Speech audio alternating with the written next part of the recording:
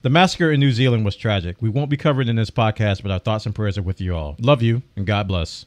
This is Tech Talk with Bwana, episode 296.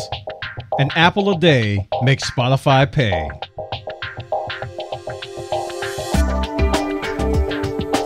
Welcome to Tech Talk with Bwana. This technology podcast covers tech news and reviews for the entire week. And now here's your host, me, Bwana McCall.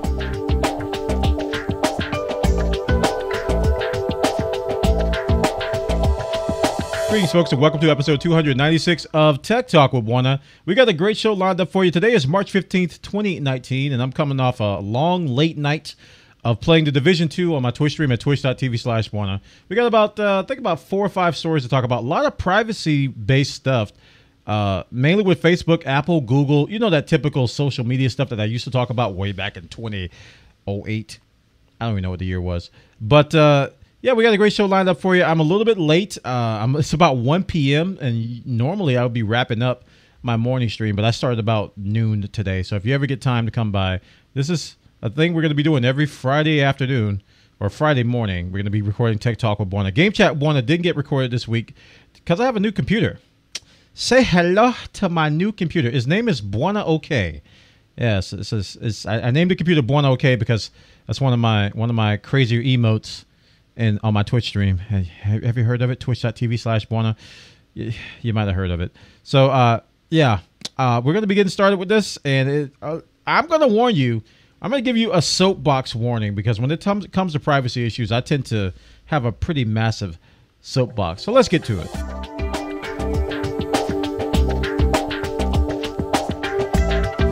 And for our first story, we're going to talk about Facebook. Oh my gracious goodness me. Facebook was in the news, and old Zuck posted a 3,000 word blog post talking about the future of Facebook. And I gotta say, I am not surprised, but I was not expecting this. So he goes on to talk about very, very sensitive topics, namely because Facebook was in front of the Senate Judiciary Committee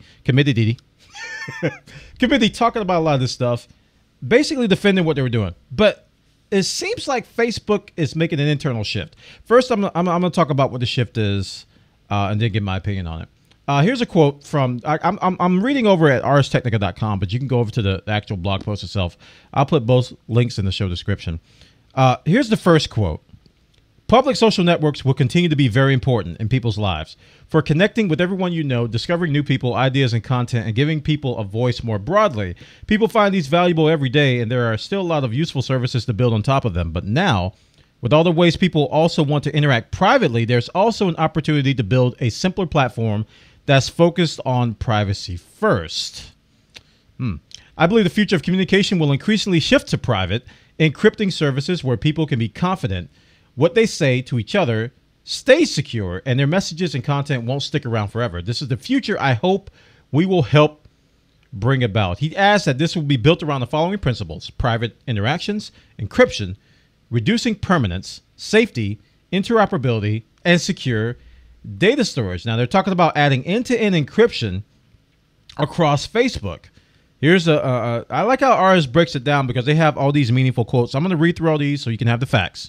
Just the facts, man. When billions of people use a service to connect, some of them are going to misuse it for truly terrible things like child exploitation, terrorism, and extortion. We have a responsibility to work with law enforcement to help prevent these wherever we can. We are working to improve our ability to identify and stop bad actors across our apps by detecting patterns of activity or through other means, even when we can't see the content of the messages. And we will continue to invest in this work. Also, they talk about reducing permanence. Messages could be deleted after a month or a year by default. This will reduce the risk of your messages resurfacing and embarrassing you later. Of course, you'd have to change the time frame to turn off auto deletion for your threads if you wanted. And we also could provide an option for you to set individual messages to expire after a few seconds or a minute if you wanted. There's some services out there, that do this very well. And they're talking about merging WhatsApp, Instagram, and Messenger. Here's a quote from Zuck. He says, people want to be able to choose which service they use to communicate with people. If you want to message people on Facebook, you have to use Messenger, or on Instagram, and you have to use Direct. And on WhatsApp, you have to use the WhatsApp. So with this new approach, they want to be able to merge all of this and integrate it with SMS. They also want to store user data away from government overreach. They talk about as they build their infrastructure around the world, we've chosen not to build data centers in countries that have a track record of violating human rights like privacy or freedom of expression. So those are most of the major topics he talked about. Again, you can go back and read the blog post. So what do I think about this? When I first read this, my thought was, this stuff has been important for years. It's not something that's coming. And Facebook is speaking as if this is the future. And in my world, and Bwana's world, this is now. I mean, I remember private networks. I remember IRC channels with a password. It's like the privacy has always been a thing since I can remember being on the internet. In the age of the new digital social media, sharing was a part of social media, but it wasn't all of social media. But I think if you look at this from the perspective of Facebook and their warped view of reality, yes, it's a soapbox. This is a new direction for them. They're looking at it as, okay, in our world, everything is public and shared, even if you think it's private. Because if I send a message to somebody, I just assume that nobody else can see it, right? Without having to work and do a whole lot of hacking. But, according to this blog post, they're going to make it so this stuff is secure. But in my world, it should be secure from the get-go. This quote really gets me. I believe the future of communication will increasingly shift to private. I can't remember the last time I thought I was talking to somebody in private and it was, public. I always assume something was private. Like if I DM somebody on Twitter, I'm assuming it's private. Like I said, there's memes about this. People can hack, and there's snooping technology. If I send you a DM on Discord, I'm assuming that's private between me and you or whoever else is looking over your shoulder. Private interactions has always been the thing for me, and certain things I don't want to say in public. So, and I talk in public too. I have IRC, I have Twitch chat, I have Discord, I have public forums, I have Twitter. I say stuff on Instagram. Yes, I still use Instagram. I know. You give me that look. And these things are not. They are not what I consider to be public. The things that are private, I consider to be private, and those things that I consider to be public, I'd be public. And when I think about public and private, I always assume that encryption is just a thing. My messages are not going to be plain text sitting on a server somewhere, or my history is not going to be easily accessible for somebody to get. And I just assume a lot of these things are there when I use a service these days, because this is 2019. These things should be baked in to services. End-to-end encryption, to me, when it comes to communication, should be a thing for everybody right now. There shouldn't be plain text crap. I mean, in the age of, it's like there's SSL, there's a ton of encryption tools out there that make it kind of easy to do end-to-end encryption. So the fact that they're just introducing this and this is the future kind of is troubling to me. I knew Zuck and company weren't all the best when it came to this stuff, but reading this, it's like they're playing catch up. I mean, if you want a soundbite for this article, that's what I think it is in terms of what the summary is. Facebook is playing catch up. A majority of other services out there are already doing a lot of these things. As far as merging WhatsApp, Instagram, and Messenger, I knew they were going to do this. This is a told you so moment. Even when they promised that they weren't going to merge WhatsApp with Facebook and they're not going to merge Instagram or whatever, they're not going to merge. They promised that a while ago. I knew they were going to do it. It's Facebook. They're going to do it. And this is a quote here that says, Facebook has said in the past that it would not merge WhatsApp data with the rest of Facebook, but Facebook will break this promise by making the three apps share the same backend, according to the New York Times sources. The three messaging platforms together have about 2.6 billion users. See, that's why they're doing it. It's a shadow broker, chat. It's a shadow broker. I'm talking to my chat on Twitch. It's the shadow broker.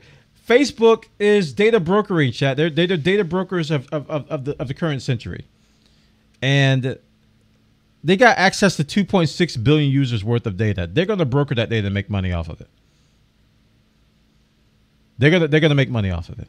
Check it out. This is the future of Facebook. I think they're playing catch up. That's my opinion on this. What do you guys think? Let me know. And for our next story, we're going to talk about Apple in the same vein as privacy.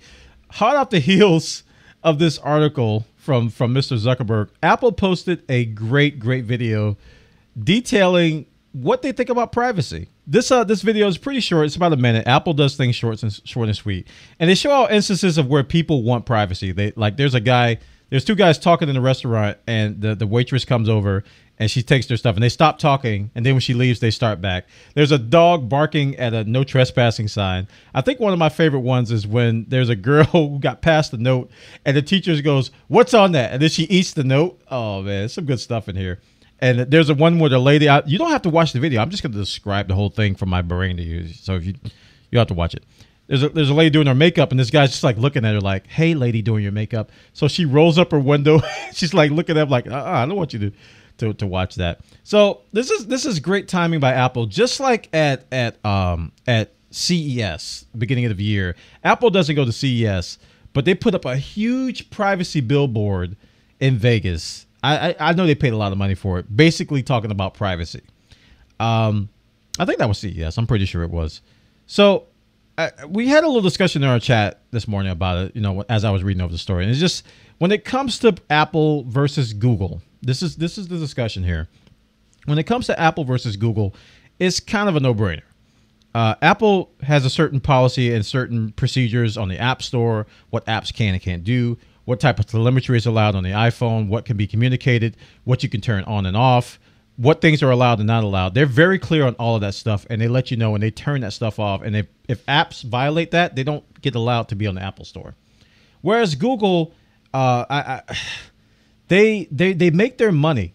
They're another shadow broker. We talked about Facebook. They make their money off of your data, off of your profiles. That's their business. So it shouldn't be a huge surprise that Google is that way, but that is what they do. Apple makes their money from your pocket. You go buy an iPhone, you go buy an iPad, and markup, it is going to be marked up. You go buy a MacBook, it's going to be higher. Their profit margins are big because that's how they make money. They don't make money off of your profiles. Okay, Apple doesn't do, that's not their business. And if they do make money off of it, it's going to be a very, very small percentage of their overall business. They've gone on record many times to say that privacy is very, very important to them.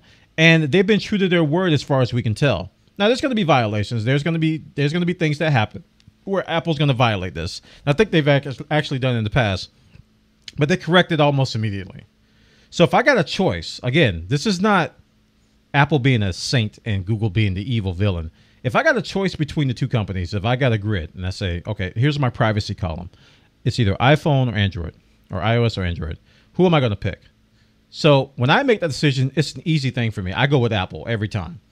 Because the way they treat privacy versus the way Google treats privacy is night and day. Some people don't care about that stuff, which is why I don't. If somebody says I prefer Android, I'm like, okay, you must feel a certain way about privacy. But I come from the school of, I don't have anything to hide. I just don't want you to see it.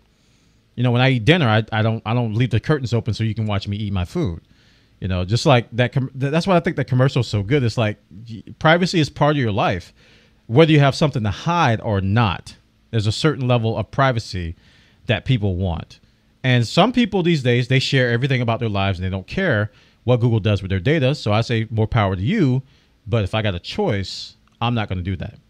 So check this out, guys. This is a great follow-up to the Zuckerberg thing about privacy. Apple basically is just throwing down the gauntlet and just raspberrying Google and Facebook, saying if privacy matters in your life, it should matter on the phone that contains your life. I think that was the tagline at the end of it. Check out the article. Let me know what you think. If you disagree, you probably do. I don't know. But I don't care because I'm me and I don't know what I'm saying right now. Next story, Bwana. Next story. All right, we've talked about Facebook. We've talked about Apple. Now let's talk about Google. Google has removed 2.3 billion bad ads and banned ads on 1.5 million apps plus 28 million pages. And they've added a new policy manager to get rid of all those bad ads. So what are bad ads? I almost said chat. I've been live streaming too long. I just actually did a retake, behind the scenes footage. I just actually did a retake where I removed the word chat, and I almost said it again. This is too much. But they've done all these things to protect you from bad ads. These are malicious ads that are either misleading, like click here to download. You know, how many times have you went to an app page and it's like, click here to download the app, and it's actually an ad? Or your computer has been infected, click here to remove the infection. All these different malicious ads and just scams that are being propagated over AdSense. And Google AdSense is probably the largest ad delivery platform in the world. And you've got all this malware. It is the primary motivator behind ad block. A lot of times people think that ad block is just about annoyance. No. That was the old days where you wanted to block pop-ups or you didn't want to see this long video play. These days, ad block is synonymous with security and safety because there are so many malicious ads that people are not doing it for convenience. They're doing it for their safety. And the fact that Google has taken this policy, they're adding a new policy manager, which goes into great lengths to protect you from bad ads. Man, this is really good. Using both manual reviews and machine learning in 2018, Google said removed 2.3 billion bad ads that violated its policies, which at their most general forbid ads that mislead or exploit vulnerable people. Along with that, this is a quote from TechCrunch. Along with that, Google has been tackling the other side of the bad ads conundrum, pinpointing and shutting down sites that violate policies and also profit. That's the thing, man. They're making money by scamming you on two fronts. They also profit by using its ad network. Google said it removed ads from 1.5 million apps and nearly 28 million pages that violated publisher policies. On the proactive side, the company said that it also introduced a new ad policy manager in April to give tips to those creating and posting ads to avoid listing non-compliant ads. So they're giving you this tool, so you don't break the rules. You'd be like, I didn't know, Google. I didn't know that I would. No, you use this thing to figure that out. I like this quote. Google's ad machine makes billions for the company, more than $32 billion in the previous quarter. Ads account for 83% of all Google revenues. What kind of company is Google? Again, this is how they make money. They're shadow brokers, chat. Ads and ad profiles and data, that all lumps into one thing. Those revenues underpin a variety of wildly popular free services such as Gmail, YouTube, Android, and of course the search engine. But there's undoubtedly a dark side too. Bad ads that slip past algorithms and mislead, exploit vulnerable people in sites like. Did I say chat again? I'm just gonna end it here. Check it out, guys. Over on TechCrunch.com, they got the details. 2.3 billion ads removed. Just crazy. Banned ads on 1.5 million apps, 28 million pages. Thank you, Google, for being proactive. Chat. And for our next story, we got a juicy one, man. Like I was preparing to read this. Like I was like, all right, we're gonna talk about Apple addressing Spotify's claims, but not its demands. And this is a spat between Apple and Spotify over some stuff. And I was expecting just a normal, story. I'm like, it looks okay. I went through and read all this, and this is a good old fashioned fight. This is fisticuffs at the multi-billion-dollar company level. Apple and Spotify are going at it. First, let's go back a little bit of history. Spotify put out this big media campaign called Time to Play Fair. And it is a website called timetoplayfair.com. You can go there right now. And they're basically accusing Apple of a lot of stuff. They put together a massive, easy-to-read timeline about how we got here, going back to 2007 to the present. And Spotify is claiming that not only is Apple being anti-competitive and anti-consumer, but they're actually breaking the law, and there's lawsuits in place about to happen. So what do their complaints consist of? They're talking about how Apple not only is, just being Apple, I guess, they're charging too much, 30% on what they already make, 30% markup, but it's affecting their business. Spotify is claiming that Apple is hurting them. And not giving consumers true choice.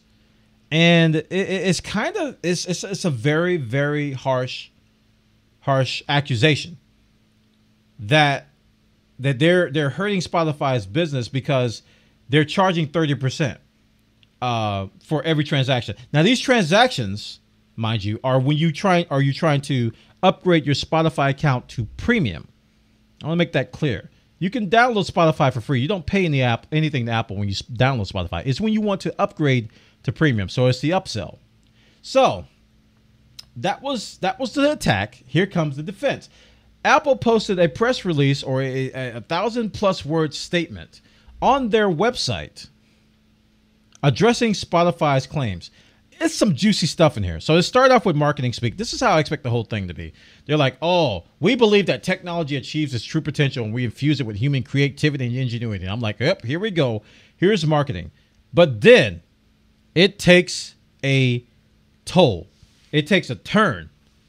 Check this out. It says, what Spotify is demanding is something very different. They were talking about how working for artists and whatnot. After using the App Store for years to dramatically grow their business, Spotify seeks to keep all the benefits of the App Store ecosystem, including substantial revenue that they draw from the App Store's customers, without making any contributions to that marketplace. At the same time, they distribute the music you love while making ever smaller contributions to the artists, musicians, and songwriters who create it, even going so far as to take their creators to court. Oh my gosh. Talk about throwing down the gauntlet. Spotify has every right to determine their own business model, but we feel an obligation to respond when Spotify wraps its financial motivations in misleading rhetoric about who we are, what we built, and what we do to support independent developers, musicians, songwriters, and creators of all stripes. Holy crap. Apple has somebody woke up the bear. Somebody poked the bear during hibernation and it's like, roar. I am both shocked, impressed, and I'm excited. I don't know how to feel right now. They're going to address all the major points.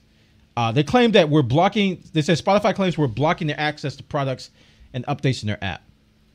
So they went on to address those point by point, and they concluded that Spotify is free to build apps and compete on our products and platforms, and we hope they do. I think this is the summary, though. I mean, there's a lot of counterpoints here, but this is the one I'm going to go with. They said Spotify wants all the benefits of a free app without being free. Whoever at Apple came up with that line needs a raise, because that wraps up this whole thing in a nutshell. Spotify want to be able to get their app in everybody's hands immediately without paying anything. And on top of that, they want these customers to be able to upgrade to their premium without paying anything. So they want all the benefits of a free app without being free. Here's the bullet points Apple puts out. A full 84% of apps on the App Store pay nothing to Apple when you download the user app. 84%. That's not discrimination, as Spotify claims. It's by design. Apps that are free to you aren't charged by Apple. Apps that earn revenue exclusively through advertising, like some of your favorite free games, aren't charged by Apple. And get this now, Apple's not Google. So their revenue streams are very discreet. They're not, they're very discreet revenue streams. And there's nothing truly hidden behind the scenes. App business transactions where users sign up or purchase digital goods outside the app aren't charged by Apple. Apps that sell physical goods, including ride-hailing and food delivery services, to name a few, aren't charged by Apple. The only contribution that Apple requires is for digital goods and services that are purchased inside the app using our secure in-app purchase system. As Spotify points out, that revenue share is 30% for the first year of an annual subscription, but they left out that it drops to 15% in the years after. I'm pretty sure Spotify has been on App Store for more than a year. I don't know if this is from the user perspective or Spotify's perspective. I guess if a user is on there for more than a year, it drops to 15%. I don't know. Either way, it drops to 50% after a year. That's not the only information Spotify left out. See, this is Apple's dropped the gauntlet, man. They're not holding back. The majority of customers use their free ad-supported product. Get this now. Ad-supported, by the way. So they're making money off of it, which makes no contribution to the App Store. So they download Spotify for free. They make money off the ads. Apple gets none of that. A significant portion of Spotify's customers come through the partnerships with mobile carriers. This generates no App Store contribution, but requires Spotify to pay a similar distribution fee to retailers and carriers. So they got to pay them too. Even now, only a tiny fraction of the subscription falls under Apple's revenue sharing model. Spotify is asking for that number to be 0. I really think that is the whole thing in a nutshell. I'm not saying Apple is perfect in this situation, but I do think Spotify is leaning on the side of being unreasonable. I mean, you can't have your cake and eat it too, Spotify. I mean, either you're going to be free. I mean, either you're going to charge for the app. Maybe they should just charge for the app. I don't know. Either you're going to have, maybe they should charge like $1.99 or $2 for the app, because you can't just have free and then be able to upsell premium for free, and using Apple's resources, benefits, servers, secure stuff, support, and not give Apple a dime. It's unreasonable to think that. And both of these companies have a lot to learn when it comes to giving back to the artists as well. Apple breaks that out. They're like, Spotify is suing artists right now, and they even linked to stuff. Did they link to that? I don't think they linked here, but they talked about it, about how Spotify is now suing people, suing the artists after a law was passed that they have to give more royalties. That they're suing artists. So check this out, guys. This is an old fashioned. This is fisticuffs, man. And I got to say, I've never, ever seen Apple this aggressive. Honestly, I've never seen Spotify that aggressive. It must be some really big monetary motivations behind this, but I've never seen either of these companies so aggressive publicly. This is on Apple's site, on their press release. This is their newsroom. And they're going at a company. They've never done that with Microsoft. They've never done that with Samsung. They never did that with Google. They never did that with just about anybody else they compete with. This is super duper aggressive. Check it out, guys. Check out the articles. Let me know what you think. And that concludes episode 296 of Tech Talk with Bwana. Thank you all for watching. And sorry, I got a little bit sandboxy. A little bit, I'm sorry, soapboxy, not sandboxy. What's a sandbox? Follow my Twitter, twitter.com/Bwana. Follow me on Twitch, twitch.tv/Bwana as well. I stream practically every day in the morning and the afternoon, starting at 10 a.m. and 8 p.m. We've been playing a lot of Division 2, Space Engineers, Elite Dangerous, Warframe.